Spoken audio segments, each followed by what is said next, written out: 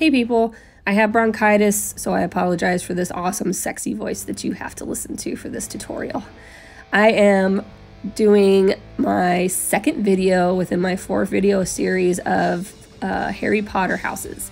Today we're doing Hufflepuff, and right now you see me prepping her eyes using the hard candy eyeshadow primer, and I'm putting that on her eyelids, and I'm using an e.l.f. concealer brush to get this primer underneath of her bottom lash line, because we will be putting products there too. And then of course I'm going in with a neutral eyeshadow, and I'm just setting all of that eyeshadow primer so that I don't skip lines later.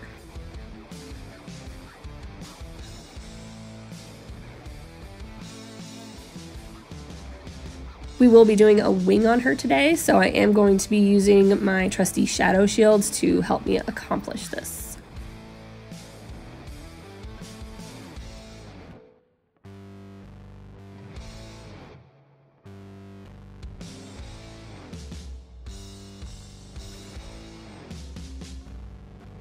The first color that I'm going in with is called Preppy from Makeup Geek, and it's kind of this dark mustardy shade.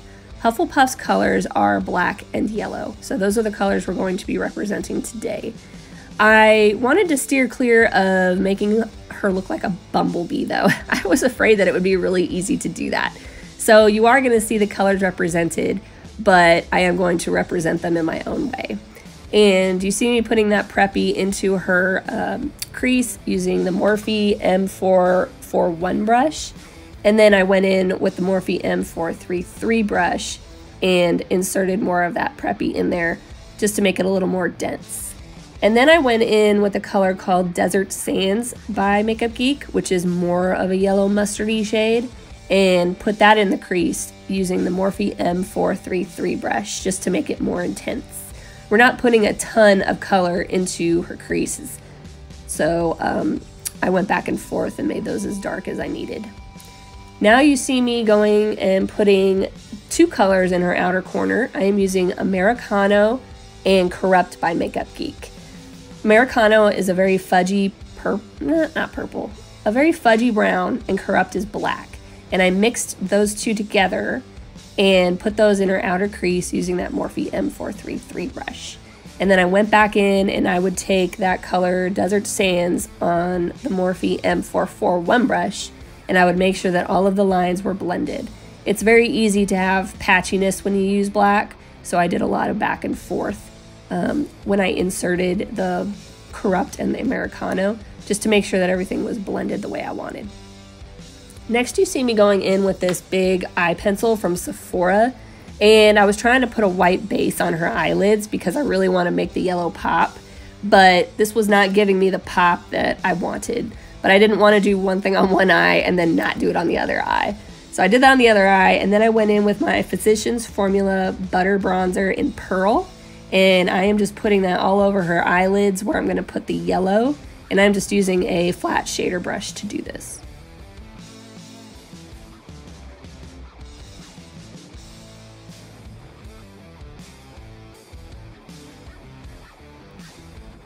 So the color that I'm going to be using on her lid on top of that is from the Morphe Jaclyn Hill Armed and Gorgeous palette, and I'm going in with the color called Guilt Trip.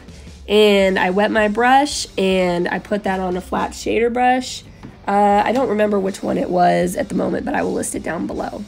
And I packed that on her lid, and I went back and forth with packing that on her lid and making sure that the edges were blended with her crease and her outer corner colors. And when I got the yellow to the intensity that I wanted, I went back in with the Morphe M433 brush and that Americano in that Corrupt color to make sure we didn't lose any depth on our outer corners.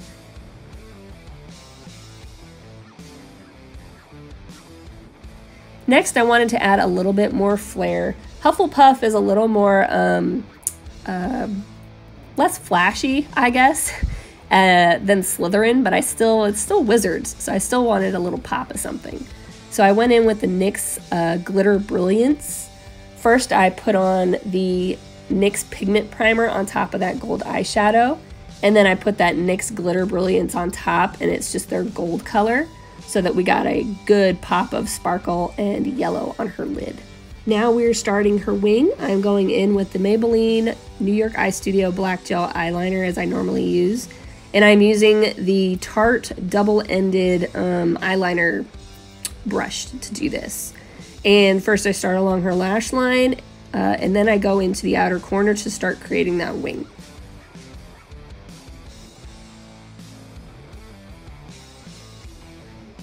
Once I got that wing about as thick as I wanted it, I went in with a Luxie angled brush. I don't have the number, I'll list it down below. And I coated that with the black eyeshadow called Corrupt from Makeup Geek. I wanted to have a nice dark dramatic wing, but Hufflepuff, I just see them as very soft, so I wanted to soften that wing with the black eyeshadow. Next we're putting on her mascara, and this is the Deuce Punk Black Volumizer Mascara, and she got it in her Ipsy bag, so it's one of those little cute tiny ones. And then we put on her eyelashes, and these lashes are by Kiss, and I gave her the lashes when she left, and I forgot to write down the name of them, so I will also list the name of those down below. Sorry guys. Now we take off the shadow shields. This was her first time getting her makeup done, and I did not warn her how that would feel, so sorry girl. And just going to go in with a makeup wipe, and we wiped off all of the fallout on her face. Now we're starting on the skin, and I am priming her skin with the Cover FX Mattifying Primer with anti-acne treatments. This has that silicone-y feel, so I haven't used it a whole lot, but I think it's probably really good for people with oily skin or acne-prone skin. For her foundation today, we're using the NYX Total Control in the color Alabaster. This was my first time using this foundation. It's very liquidy, and I just wasn't ready for it at first, but I am using a damp Real Technique sponge to pat this into the skin. This has very beautiful coverage, and it's like, it seems very light, but it also gives great coverage at the same time. I might have to go buy some of this for myself and see how I like it. But the color matched her perfectly. It didn't look cakey, and you know, at least with the way that I put it on with the beauty sponge, I just really liked how the finish was on her skin when we were all done applying it.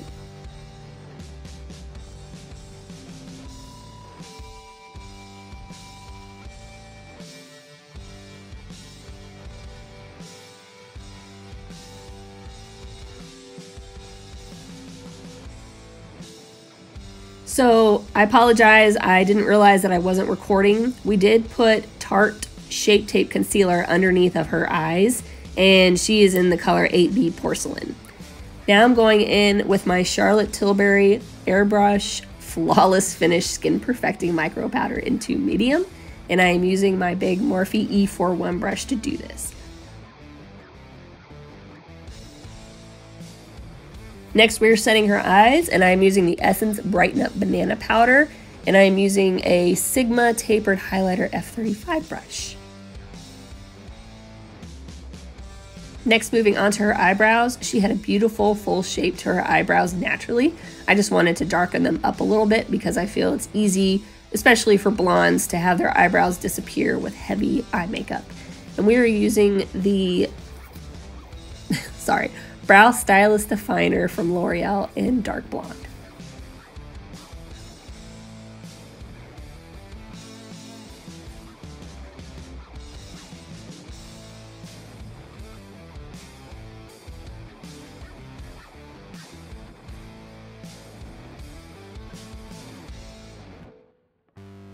Next, we're going to finish up her eyes. I am lining her waterline with the Marc Jacobs Highliner in Blacquer. And I will be putting these in her bottom waterline, and I will be tight lining with it.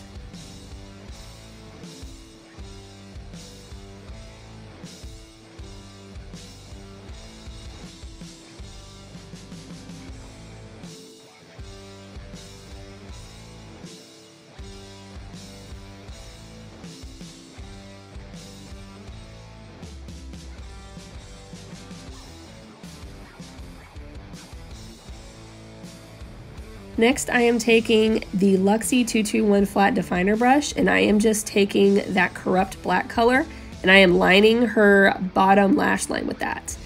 Then I dipped into that same yellow gold color that we used on her lid, and I am using the Morphe E18 brush to buff out underneath. I wanted it to be dramatic, but again, I see Hufflepuff as a softer house, so I didn't want to go too extreme on her bottom waterlines. Then you see me taking that same Deuce Black Mascara and just putting a coat of it on her bottom lashes. Next, I'm going in and highlighting her brow bone and her inner corners, and I'm using that VIP color that is also in the Armed and Gorgeous palette.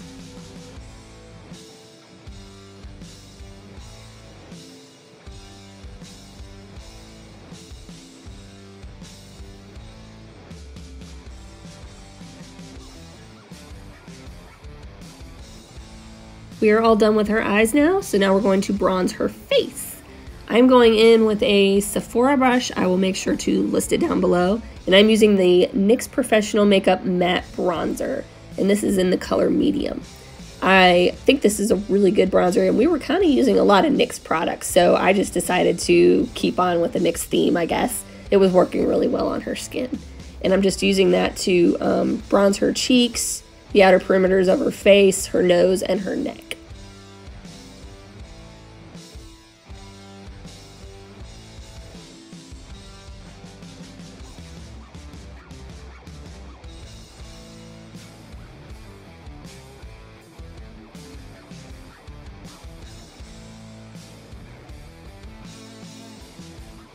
Next, we are putting blush on her cheeks, and I just decided to use my MAC blush in Melba, and I'm using a big angled Morphe brush as normal, just something very, very soft. Again, I wanted to represent this specific house of Hufflepuff, but I still wanted to keep the soft, earthy look that I feel like they represent too. Now I'm using the NYX Control Freak Eyebrow Gel just to set her eyebrows.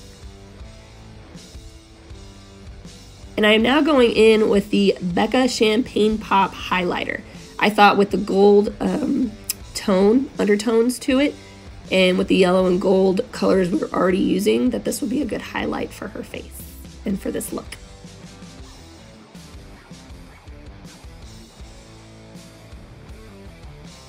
Next, we are doing her lips, and I am using the NYX Liquid Suede Cream Lipstick. And this is in the color something. I'll have to list that down below, but it's obviously a brown color. I didn't want to go black because, again, I want it to be wizardry. I wanted it to be a little dark. I wanted it to be a little definitely dramatic, but I just didn't want to give her any sort of a dark, sort of evil feel, kind of like Slytherin does. So I decided to go with this earthy, very dark brown look. And on top of that, I could not find a gold glittery lip gloss, at least not one that I had to order. So I ended up doing the same thing as the last one. I ended up mixing that gold eyeshadow that we used on our eyes with a clear lip gloss and mixing that together. And I took the Morphe E35 brush and I layered it on top of her lips so she had a gold sheen on top. We then set all of her makeup using the Urban Decay De-Slick Makeup Setting Spray and a fan to dry it all together. Okay, people, so this is the finished look. Danae's House Hufflepuff, and I think that those colors represented her beautifully. It was a nice flare to represent wizardry, but it was also extremely soft and just so pretty, like I feel about Hufflepuff. I had a lot of fun making this look on her, and I think that it turned out really, really well. And I think that you could also make these colors into a very wearable look. I hope that you enjoyed this tutorial today, and I hope that you learned something. If you did like my tutorial, please give it a thumbs up, subscribe to my channel, and ring that little bell down below, and it will notify you the next time that I upload a video. I apologize for the raspy voice, you guys. I don't know when I'm going to get over this, but I'm trying to get over it quickly. And hopefully I'm not going to sound this terrible for my next tutorial. I will see you in my next video. Bye, guys.